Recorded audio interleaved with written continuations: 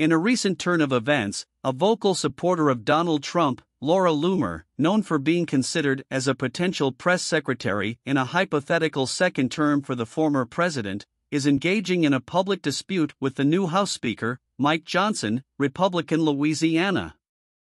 Johnson made an announcement on Friday, declaring his commitment to transparency by making all the tapes related to the events of January 6, 2021, available to the public. He provided a link for people to remotely access the footage, emphasizing the need to restore trust in the government through openness.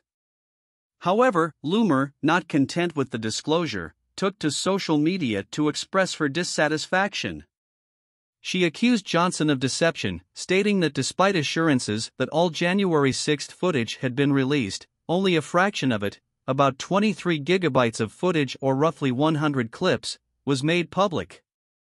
Loomer contended that the complete upload could take up to a month, and notably, the released footage lacked audio. In her critique, Loomer highlighted the absence of body cam footage from D.C. Metro Police and Capitol Police, pointing out that the Speaker of the House holds control over Capitol Police. She urged Johnson to release all body cam footage with audio, emphasizing the importance of a comprehensive and transparent disclosure. Concluding her remarks, Loomer cautioned against falling victim to what she termed as gaslighting by the House GOP, portraying them as professional liars and con artists. The clash between a Trump ally and a prominent Republican figure adds another layer to the ongoing discussions surrounding the aftermath of January 6 and the push for transparency.